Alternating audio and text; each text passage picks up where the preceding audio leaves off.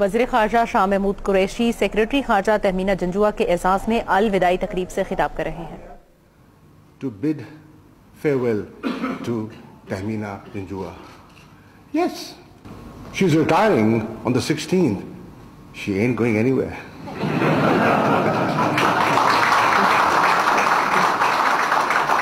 If I can help it, she bats. And I want her to bat. In cricketing terms. I first met Tehmina, and today allow me to call her Princess Tehmina. Why?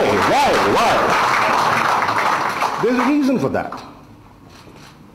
As an observer, I've seen you conduct yourself with dignity, with grace, with honor, with sincerity, commitment to the cause, to Pakistan, and to the Foreign Service. And in my eyes, anyone who's capable of doing that is a princess.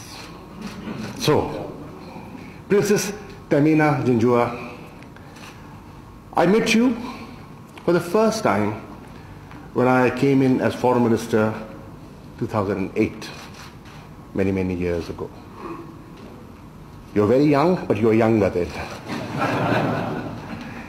And I've had the pleasure of working with you when you were DG Strategic Planning with Salman Bashir, who was the Foreign Secretary.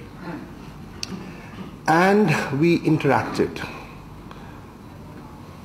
He used to represent the Foreign Secretary, come over with files, points, and we used to discuss. My respect for her went up exponentially. Perhaps you've forgotten. I haven't.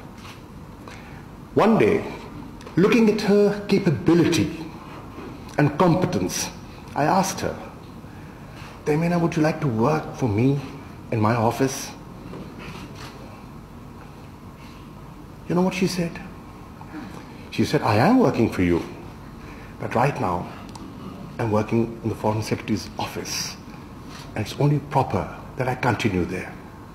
My respect for you went up exponentially. That here is a woman of character. She has stuck to principle and has shown mettle. Little gestures and little things speak volumes. That I have been in and out of Foreign Office, and I'm back in the Foreign Office. I've had the pleasure of working with her for the last now almost 8 months. And in these 8 months, there were challenging occasions. The month of February was rather engaging. The way she carried herself.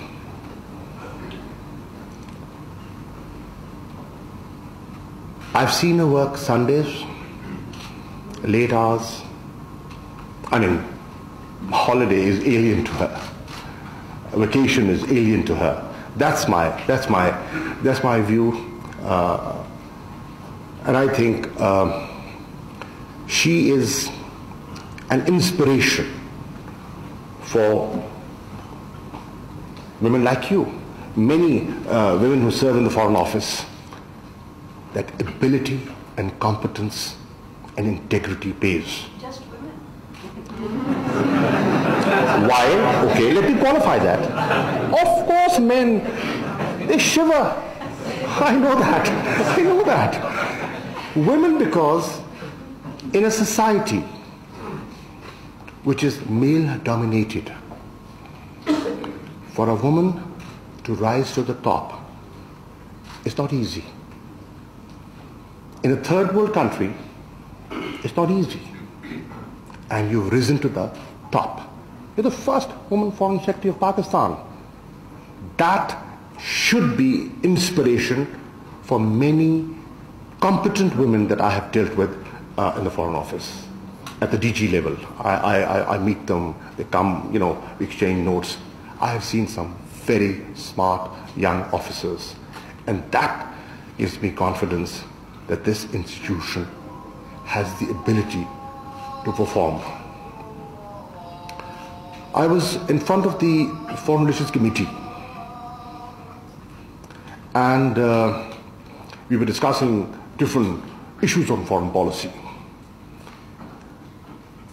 And I was an advocate for the Foreign Office, and you'll be pleased to learn, in today's polarized politics, every member of the Foreign Relations Committee, from government to opposition, was unanimous on the performance of the Foreign Office. And it wasn't me, it's a team. It's a teamwork. And she was captaining the team. Let me admit, I've learned from her. I've enjoyed working with her.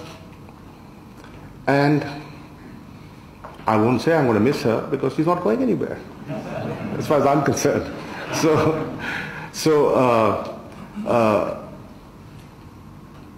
Every day of working together has been wonderful. You are what a career diplomat ought to be. And I'm proud of you. And I'm proud of this institution. Ladies and gentlemen, when I left, when I was a minister last time, the day I resigned and I was leaving, I called the young officers and I said, I've just put in my resignation and I'm leaving. But if I ever want to serve again, the only department I would like to serve is the Foreign Office. That was the commitment I saw in this office, and I am now grateful to the officers led by her, the support they give, the long hours they put, and the way they carry themselves.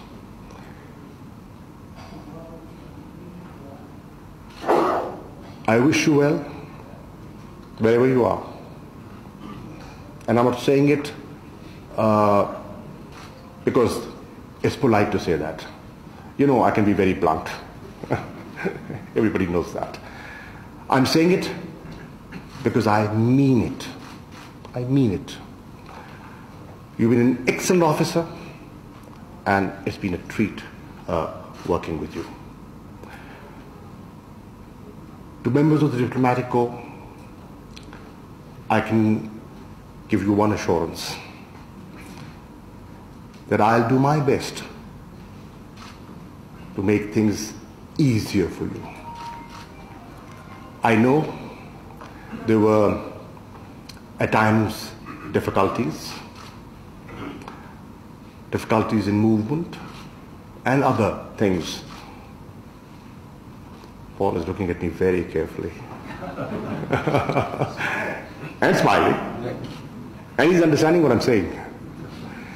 So it's my job to make things as comfortable for you as possible.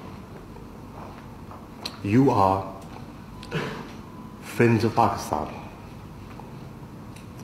You represent my country to your capitals. You project us. You write about us. And you also play a role in improving relations, bilateral relations, giving them more depth and meaning. So thank you. Thank you for being supportive. Hopefully in the days ahead, we'll try and improve our standards, their good practices. We have a lot to learn from many of you, and we are not shy of learning. So thank you for being here. And Tehmina, thank you for all that you've done for this institution and all that you've done for Pakistan. We'll always remain grateful.